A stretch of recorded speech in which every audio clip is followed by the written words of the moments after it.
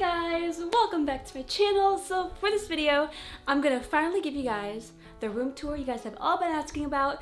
If you guys don't know already, I have been making over my room to look like a princess castle on a budget, and I'll show you guys how I do that later. But yeah, this video will be a makeover slash room tour, so let's go ahead and get started. So here is what I'm working with.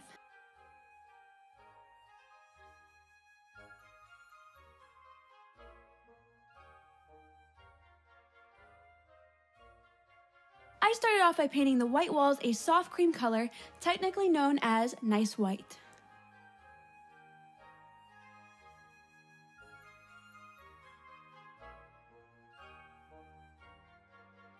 So now that the paint is dried, I wanted to recreate the paneling you see in palaces, but a bit more modernized and simple like the Plaza Hotel. So I made a rough sketch with the measurements and made a guideline using tape so I could prevent making any mistakes and see how it would look before applying the panels.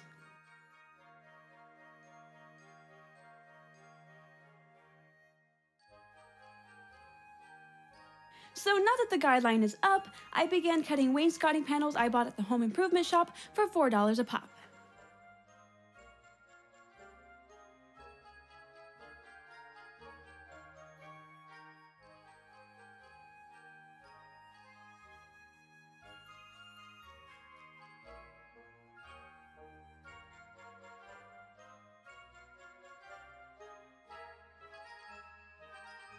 Then I started stapling the panels into the wall where I put the tape, and that's it. Super easy.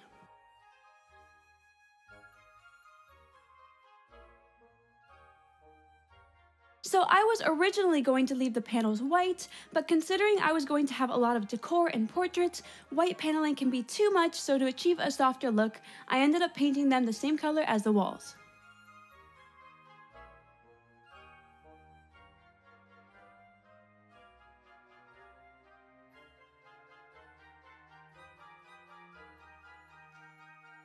So now that the walls are done, a cheap way to make your room look more expensive than it is by installing fancy outlets.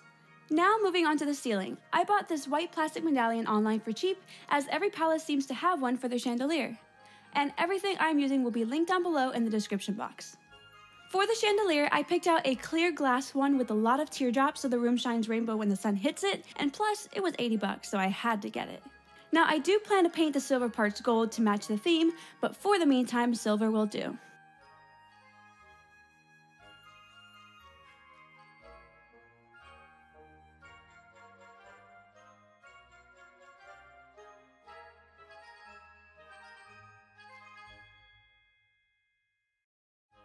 So I decided to get a daybed to save floor space because any bed bigger would take over the whole room.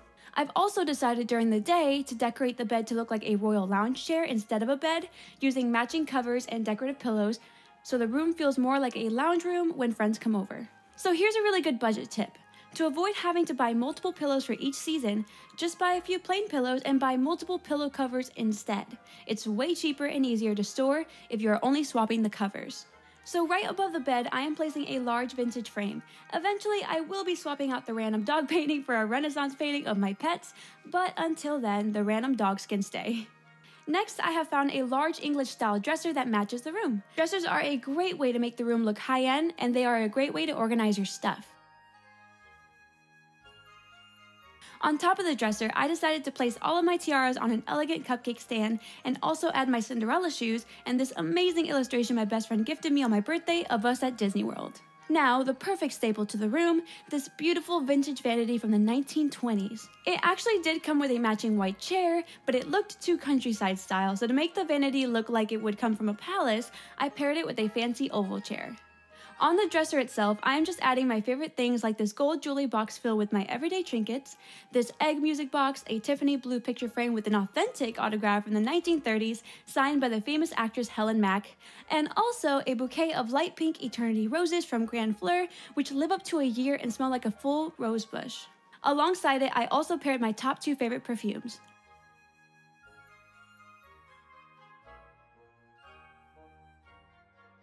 Now, another great way to store your stuff is by sticking them in a vintage style suitcase so it's a display that serves a greater purpose. On to the fun part. I am applying on each side of the vanity these gold floral sconces I found for $10 secondhand and sticking in realistic battery operated wax candles.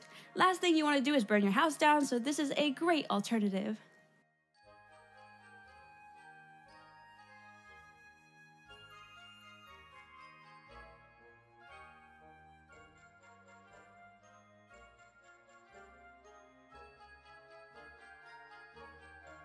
For the window, I applied 2 gold curtains with 2 white sheer ones down the middle, and right next to it, I am displaying one of my favorite ball gowns on a white mannequin body to really give the room a pop of color and a fantasy element.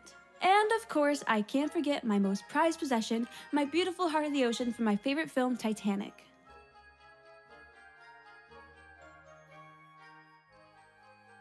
As finishing touches, I found this beautiful wreath and a palace-style doorknob to complete the look.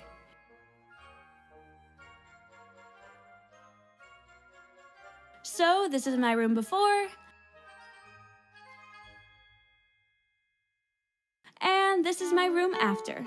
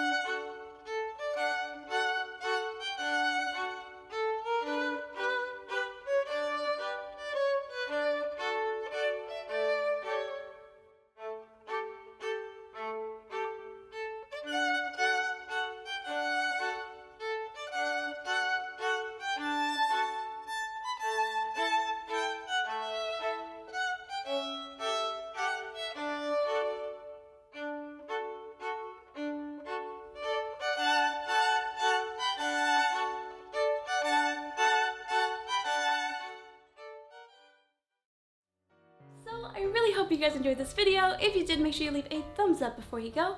If you guys have any advice, DIY ideas, or suggestions on what to add to this room to make it look more royal and fancy, make sure you comment those ideas down below. And of course, if you guys want more videos like this and my vintage content, make sure to subscribe and turn on the notification bell so I can see you in my next video.